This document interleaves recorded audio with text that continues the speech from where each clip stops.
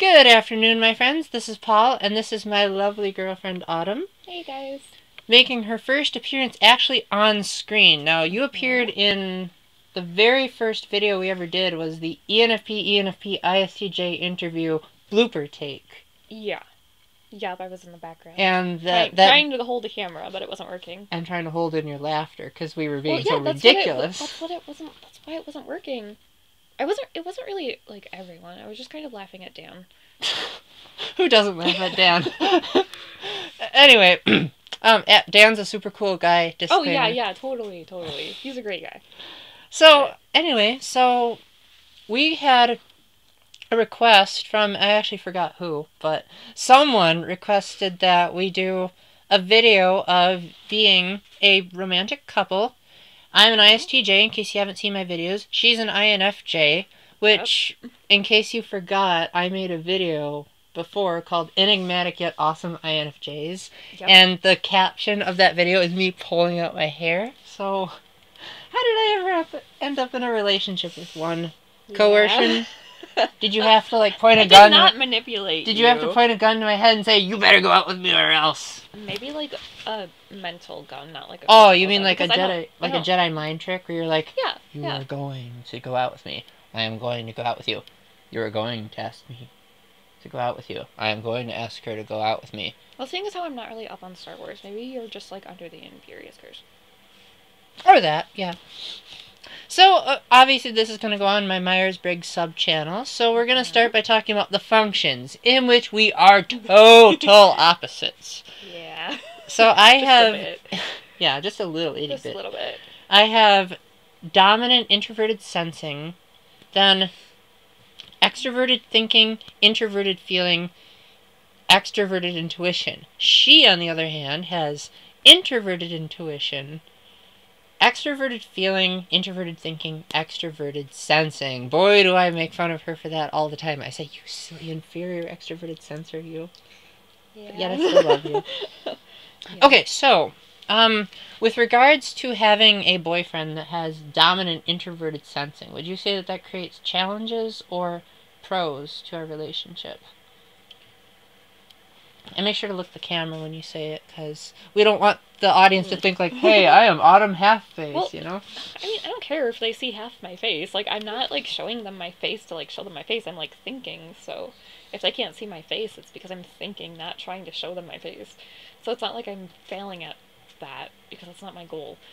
I say that it adds pros to our relationship, but how I clash with it is maybe more of a con, you know? So I definitely think it's, like, a good trait to have. It's just... I need to get used to it. Well, you conveniently forgot to name an example. I didn't forget. So I guess forgot, because I can't really think of one right now. Well, introverted sensing is a function that deals with, like, memories and facts and data and stuff like that. You are good at remembering a lot of things, but then there are some things that you're not good at remembering. Well, it's not like we have perfect memories. Well, yeah, obviously. If I had a perfect memory, then I'd be able to recount the very first words I ever said, which... Actually, now that I think about it, I believe the first sentence I ever said was, Mommy, let's go into the kitchen, when I was 5. I don't think that was your first word. That just might That's be the like first the one first... I remembered. Right. There's a difference. So... Okay, wait, hold on. I want to continue. I think that it helps in conversation, because you're better at remembering where we left off than I am. And it helps because I'm really good at, like, forgetting everything, like, even the important stuff. And you're not good at forgetting important stuff, or at least, like, not really, you know? And if you forget one important thing, it's like you make sure to try to remember it next time. It's like the second coming. It's like, what? Paul forgot something? For real? Okay, it's not that drastic, but kind of. Okay, what I think is one of the benefits to leading with introverted intuition, which, in case you guys don't know, which you should if you're watching the Myers-Briggs channel, is a function that deals with realistic possibilities within, like, a grand scale of things. I really like how you seem to be able to like find these random connections in like my body expressions and my voice tones that you somehow manage to divine a meaning out of that. And sometimes that'll like help us progress in a conversation or a stopping point in a way that I wouldn't be able to figure out. Like you might notice that I'm getting kind of quiet and you'd be like, "What's wrong?" And I'll be like, "Oh, right. Something's wrong." Okay, well, you're kind of right about that. Well, would you have to agree or disagree with that statement? Like yay, nay, or hey?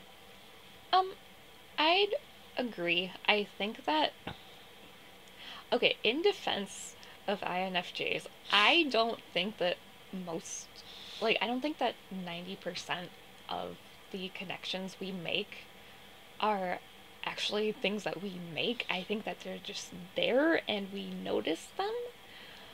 Like Um, what? I have no idea. Like, there are so many. What about when we watched that YouTube video earlier and you just said, "Oh, were you wearing the same shirt as before?" Well, that was like a random connection that's like the most trivial of connections I could think of because like they were both blue. Hey, at least you noticed my favorite color. Well, yeah, of course. But I don't know. I think it's just I guess it's something that I take for granted because I've always kind of been able to read people, and so that means like I pick up on cues, you know, and like voice and like like tone fluctuations and stuff. Very, very And nice. different like inflections and stuff. Now, my secondary function is extroverted thinking, which, evidenced by the fact that I'm making this video, is Right. basically the function that governs using what I've thought of and presenting it in an external format. So would you say that you've seen that at play in our relationship at all? Yes. You even when you're not trying to think or even when you're not trying to figure something out, you still talk it out, you know? Like I'll say like, "So let me get this straight. So what you're essentially saying is," and Well, I like, mean, there's that, but then there's also there's also just like things that are obvious, you need to say them. Not because you're trying to think them out, not because they're not obvious to you, but because like it helps you like process it and I guess like affirm that yes, this is how it is and stuff. And but like the thing about it is that you come to that affirmation by yourself just through talking it. Not always, but a lot of times. I would say so. One of the benefits that I see of you being a secondary extroverted feeler is I see a lot of potential in how you seem to do a really good job of like naturally picking up on fluctuations in my emotional states. And sometimes even noticing that they're there in the first place. Because, like, sometimes I'm not even aware that I'm experiencing a surge of emotion. You'll just, like, I don't see. you'll just say, like, what are you feeling right now? And I'll be like, oh, I was feeling something. That's such like a foreign concept to me because it's like I'm always feeling something, except when I'm not. But even when I'm not, I'm still feeling something. I mean, you So obviously it's have like, to feel something for yourself, but... well, yeah, but it's just it's weird. Well, I guess in your case, it might be the need to process your emotions out loud as much as I process my thoughts out loud. No, I don't really need to process my emotions out loud. Well, maybe I'm thinking of another function then. I mean, it helps if I write them down. Like my big thing about how I process things and figure things out. Well, is that leads writing into it down. the third function, which is you would have tertiary introverted thinking, which is the need to internally process logical thoughts and concepts. Which has actually led to some of the best moments in our relationship is when you spend so much time pondering over an issue and then all of a sudden you have this like, Eureka, I got it. Not in those words. Well, yeah. I don't know. I've always been the type of person to keep it inward because I feel like when I start talking about whatever's inside, it's so hard to lose track. Like, I might be really good at coming up with connections on the outside, but when it comes to like verbalizing, I don't even know if that's a word, but like when it comes to verbalizing connections on the inside, I can't find them. You know, like everything's connected or nothing's connected, and it does not work. So So your hair is connected to your head, and well, your see, face is connected to when your I neck. That I kind guess of connections. kind of, but well, it's also like this feeling is connected to this feeling, and that's connected to this sub thought, which is connected to this thing over here, and stuff like that. It's more So it's like like it's more like when if I'm talking instead of allowing myself to process it in my head or on paper, it's like I can't process abstract thought.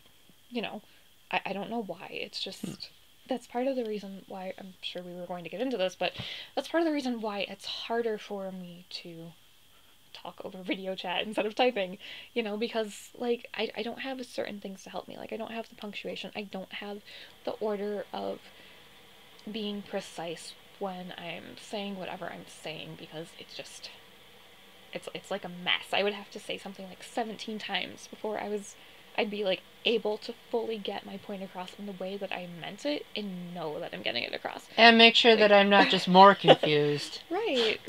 Like it doesn't work.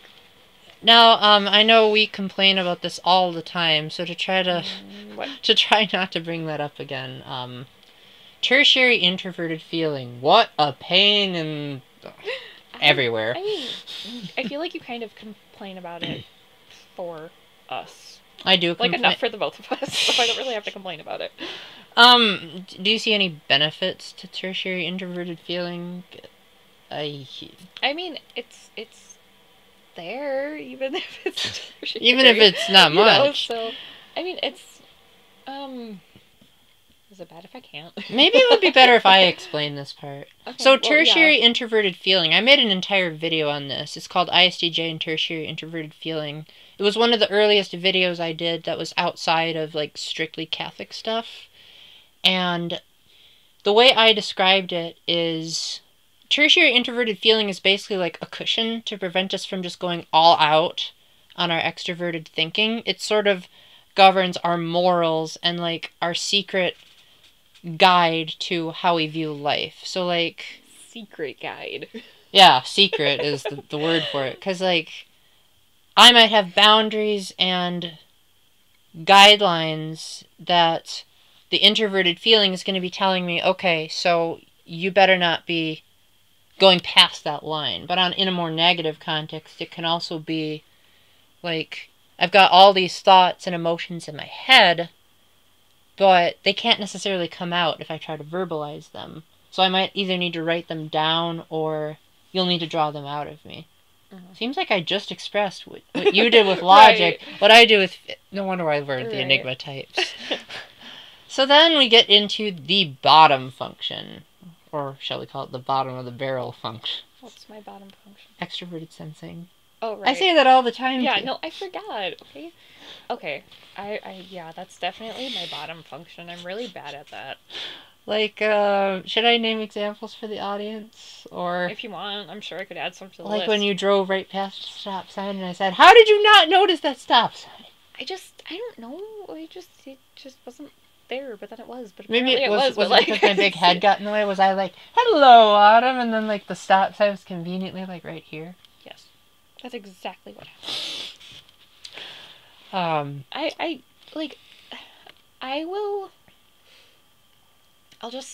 I'll be so focused on paying attention to, like, where I'm going or, like, where I'm walking, mm-hmm. like, right in front of me.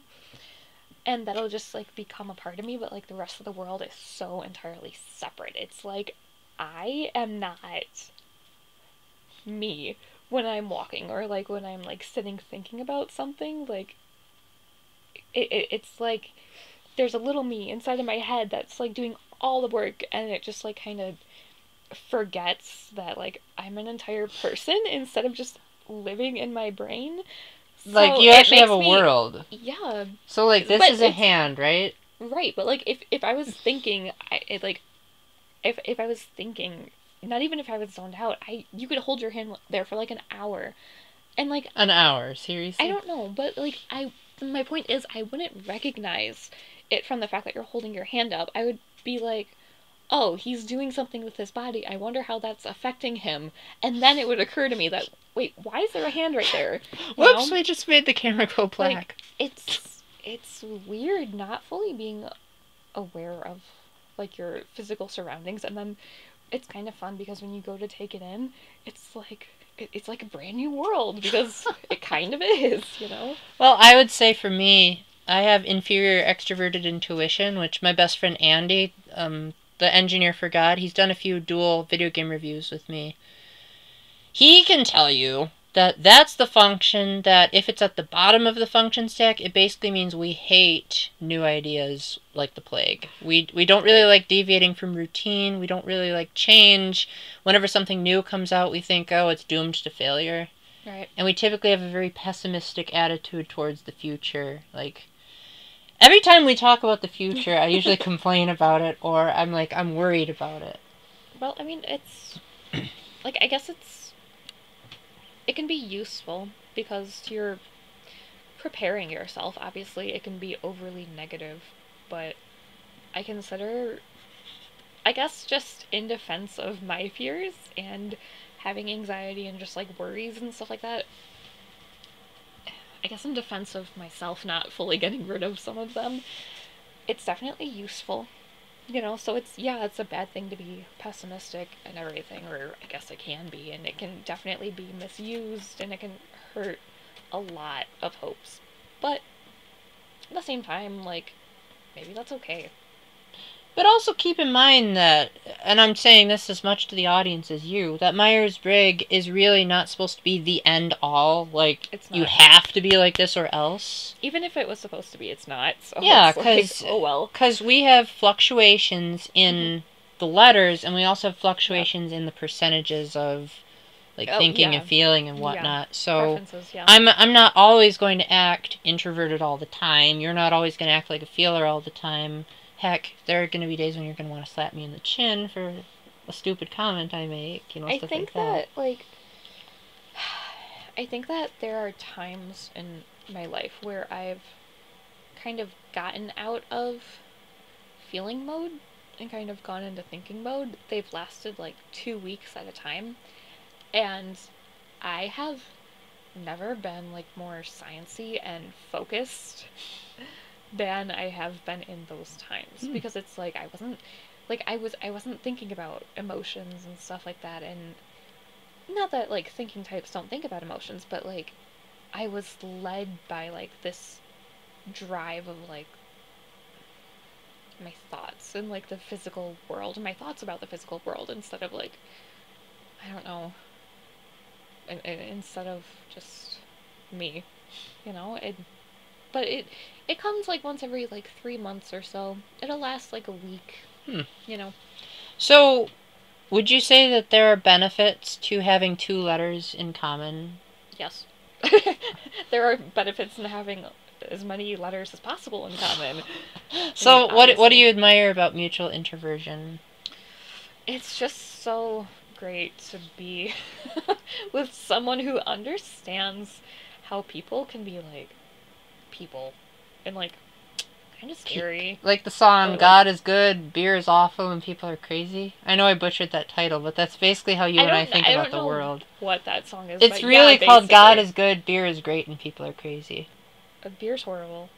Yeah, I took like a sip of it. I agree. It was disgusting. Yeah, if I were to have a beer, I'd probably be super like giddy. No, you wouldn't, because it would taste horrible. You wouldn't want to drink it. True, I'd probably gag, and then I'd get it all over your face. No, you wouldn't. Anyway, that's unrealistic. I would say that I really like mutual introversion because it basically means that each of us are going to be naturally aware of each other's limitations as far as socialization goes. Sure. And, like, I'm not going to drag her along to a party if she's not up to it. Yeah. And she's not going to drag me along to a bookstore with lots of people. Yeah, a bookstore with lots of people. Because that's what you're the social environment I would be in. Well, you know I hate parties. But every now and then I get in a partying mood. Also, the mutual J. I think I've lightened up considerably since we first met, wouldn't you say? Like, well, okay, since we first met, yes, since we've gotten together, I don't think either of us have has really like eased up in like our functions, and if we have, it's been like momentary. Well, J is not really a function in and of itself. Well, yeah, but it's I a mean, guide point to how we present ourselves to the world. Okay, well, as of that, I don't think like we've changed all that majorly, if at all. Um, I like having the J in common because it's helpful that we both need a little bit of structure. It's Indeed, helpful yeah. it's extremely helpful to be with someone who plans everything out. It's so helpful because it's like I do that too, and it's just not the best when people don't understand the need for planning. Which, I mean, I can't hold it against them. If you don't understand something, you don't understand it. But it doesn't really jive with, like, me or any part of me. And then just in, like, as, like, relationshipy stuff, it's nice to have that assurance because it's, like, despite, like, okay, pushing your feelings aside, because you are more structured, you are more likely to text me back or to contact me or to have your usual methods of showing that you care. Whereas some people, if their feelings waver a little bit and they're not necessarily like putting like 110% into having that structure in the relationship and they are perceiving types, then they're not going to show you the affection. It's not going to be reassuring, but I think that's something that's definitely helped. And I don't have an ending statement. The whole punctuality thing. Like I made a whole Facebook status just saying that you were uber punctual. I mean, I try. I'm not always. You're way more punctual than most of my friends. Cool stuff. So, to sort of conclude, because I don't really like my videos going over 25 minutes. Oh yeah. Have you ever noticed instances in our relationship when I've acted the opposite of what my letters are? Like, have you noticed when I've acted extroverted, intuitive, feeling, or perceiving? When you like become afraid and start blaming yourself for everything, you get very feeling oriented. It's like you might think that crisis mode, as I've said on my standalone videos. Like you might think that that you have just like a whole bunch of like logical fears and that you're right. And not. But you're not. Yeah. I would say that I definitely come across as extroverted when I'm on this channel with people because we're not just on here to chit-chat, we're here to exchange ideas.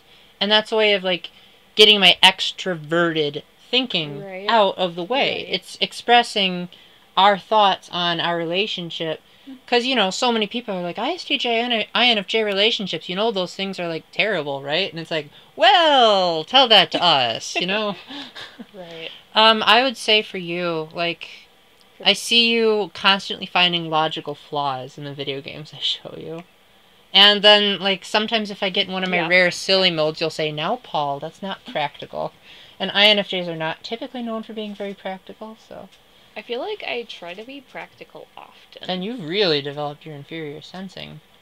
Well, in that respect. Maybe not in terms of directions. Well, yeah, not... But something along those lines. So, to really wrap this up, because we're really approaching the mark. Sure. Yep. This is a Catholic channel, so obviously we want this relationship to be oriented in the Catholic Church. So would you say that our dynamics help to foster a relationship centered on God, or do they hinder a relationship with God in any way? I think that if we let them, like, if we let our differences hinder our relationship with God, then it does. But if we don't let it, then it helps. It's more about noticing what is different and what could potentially be wrong and just trusting in God. Yeah, I would say the dominant function really helps in keeping our focus on God because like always, like with the sensing that that's in charge of facts and rules and all that, I can say, now, Autumn, we're not allowed to do this because the Catholic Church disapproves. And then if I'm about to toe the line, you'll use your intuition to say, now, Paul, let's think overall of... Well, I guess you take a more positive approach, or you might say, like, overall, Paul, let's look at the general dynamics of this problem and figure out how overall God would feel about it. And I know I'm not usually this vague, but I'm trying not to give away, like, our secrets in our relationship, which I hope you'll appreciate. We went over 25 minutes. I know we did, but it's a general guideline. Okay. I just defeated my type there, but that's okay. Good job. Alright, so do you have a closing, like, statement to give the audience to, like, be super catchy? No. You remind me of Andy. Let me pull an Andy and just say no. Alright, well, thank you so much for being a guest on my channel. Always welcome. It was a pleasure. Hope we can do another video right after this. Start panicking. And as I always say to you guys, keep the faith, stay epic, and God bless. Bye! Now you're going to criticize me for not having a smile when I click the stop button. So you click the stop button, and I'll smile. Bye!